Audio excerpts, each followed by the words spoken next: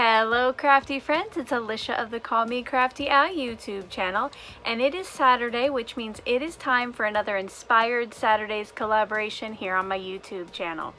I hope you'll stick around, see who I'm going to be inspired by this week, and find out how you can go to their channel and find out how I inspired them.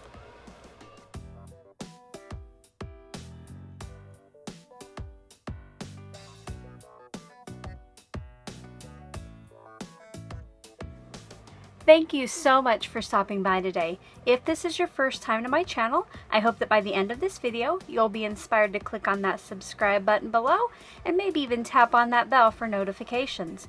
If you're already a subscriber and regular viewer, welcome back. I'm so glad that you're here again. I'm so excited to be back with another Inspired Saturdays collaboration video. This week, I am teaming up with Olivia of ORM Crafty Designs. If you're new to Inspired Saturdays, let me tell you just a little bit about it before I get started. This is a collaboration that I host, and I team up with another crafty YouTuber, usually just about every Saturday, and I create a project that was inspired by something that they have made, and then they do the same thing on their channel, but they create a project that was based upon something that I created. Now, one of the very fun things about this is that neither of us know what inspired the other until the video goes live. So I always love seeing how I inspired others. Make sure that when you're done watching my video today, that you check out Olivia's video. It will be linked at the top of the description box below. For my inspiration piece today, I took the project that you see on screen now. This is actually a screenshot from a card on Instagram. Now, I couldn't find a specific video where she created this card here on YouTube, but I did find another one where she created that gorgeous floral pattern paper piece. So I will link the original Instagram post that I'm being inspired by below, as well as her video where she showed you how she created that piece. What inspired me about her piece was not only that gorgeous floral paper, but I love that wave on the right side. I knew that I had the perfect tool to recreate that. You'll notice here that I have out my Creative Memories wavy cutter, I believe it's called. I have had this thing for probably 15 years. If I ever run out of blades, I am in trouble. It puts a beautiful wave cut, two different waves, a shorter one and a longer one. And it's just an easy way to put that wave cut into something. So I will be using this today, along with some goodies that a subscriber recently sent me. Pam P. of Oregon, if you watch my recent Happy Mail or viewer card video, you might have already seen this. But she gifted me with this Wrapped in Christmas Stampin' Up set and some 6x12 Christmas papers. So I know it's a little bit early, but I wanted to get this out and use it. So I will be making a Christmas card, or maybe even cards today. I might make a couple since I have the paper out with these goodies. Now, if I add any more products as I create my card, I will make sure to let you know in the voiceover. If I do leave you with any questions, make sure to leave those in the comments section below, and I'll get back to you just as soon as I can. Let's get crafty. To get started, I chose 4 pattern papers from the collection. I chose 2 sets of 2 that I wanted to go together. Once I had those selected, I cut each piece into 2 pieces that were 4 1/4 inches wide by 5 1/2 inches tall. Depending upon the orientation of the pattern did affect how I cut the piece down. Now, I realized later I cut one of these pieces a little too small, so I don't end up getting as many cards as I wanted to, but I still get a good amount. You'll have to wait till the end to see how many I get though. Once I had those pattern papers cut, I brought in a piece of 17-pound vellum and I cut it into 8 pieces that were 2 inches wide by 5 1/2 inches tall. And now it's time to bring in the wavy trimmer. I wasn't sure yet which wave I wanted to use, so at first I did try one on each of the waves, and I tried some different depths or different measurements of where I cut it. I thought the first one looked a little too skinny, that strip on the right, so I did one a little wider, and then the next one I used the small wave to do the cutting.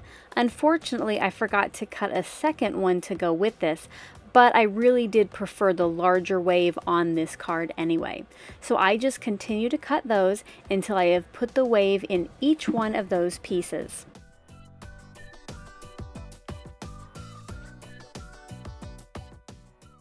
After I got the wave in all of the pattern paper pieces, I then brought in those vellum strips. And this one I really didn't measure. I just stacked 2 of the pieces of vellum on top of each other just to make cutting easier, and then I just put them down on that left wave and cut them. I really just need a little bit that's going to hang off the back edge, which you'll see how I'm going to do that here in just a minute. I should have probably said just a second, because this is when I started putting the vellum on the back.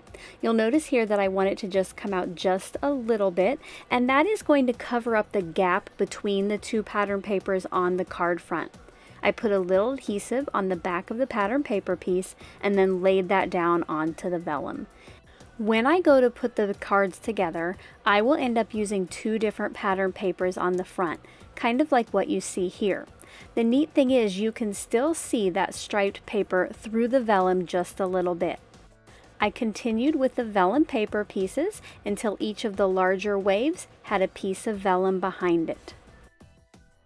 While I work on that, I did want to let you know that if you are a crafty YouTuber and you would like to be considered for an Inspired Saturdays collaboration, I will have the video linked below, which tells you all about it and how to fill out the application. Off camera, I pulled out 6 of my pre-made top fold card bases, and then I started adhering these together. I start by placing adhesive on the back of the smaller wavy piece because that does need to lay under the piece with the vellum. That is the piece that goes on next, and I just align each of those so they fill the card completely. I do this same thing until I have most of my card bases filled. I did end up getting 6 cards out of this, but you'll see later one of them has some extra white border on the left and right, which originally I was just going to get rid of it, but you know what? I decided to make it work because nobody is going to get more than one of these cards at a time, and hey, they won't even know that it wasn't supposed to look like that.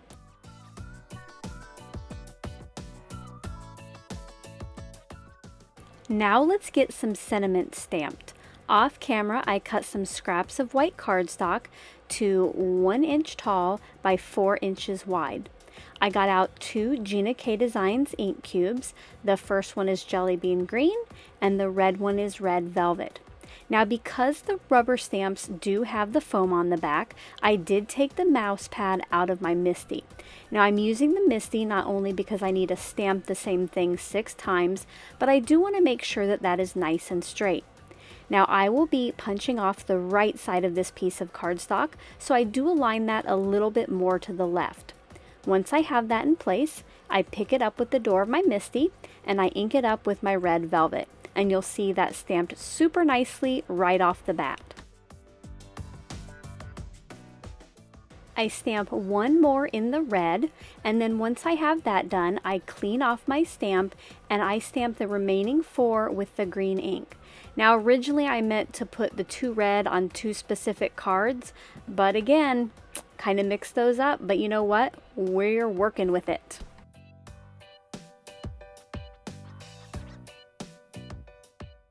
To get the fishtail in the ends of my sentiments, I will be using the new punch from Stampin' Up, and I believe it is called Banner's Pick-a-Punch. It puts a fishtail and a reverse fishtail in the ends of smaller, like sentiment strips of cardstock. I did use this on the most recent sheetload of cards, and this is probably going to end up being one of my favorite punches. All of the pieces are ready, so now it's time to bring in my big blue roll of foam tape. This width, the 3/4 inch wide, is newer for me. You know if you've been here long that I love the 1/4 inch wide blue tape to use on shaker cards. Well, I saw that Amazon carried the wider width and I just had to give it a try. I know that the roll seems kind of pricey, but if you look at the length you get, I think it's a lot cheaper than other things out there. So I use that on the back of each of the sentiment strips and place those on the bottom left of the card fronts. Normally, this is when you would hear me say, no card is finished without a little sparkle or bling, but once I saw the cards finished, I decided that I was going to go ahead and leave them as is. I think these are just a nice, clean, and simple set. I hope you enjoyed seeing how I made this quick and easy, clean and simple set of Christmas cards. If you did, as always, I appreciate a thumbs up. Now don't forget to go check out Olivia's video. It is linked in the description box below. Until my next video, I hope you're all having a crafty day. Bye-bye. Thank you so much for taking the time to watch all the way to the end of the video. I hope now you'll consider clicking on one of the videos or playlists I have linked above, and if you're interested in any of the products or tools I used in today's video, I do have some links in the description box.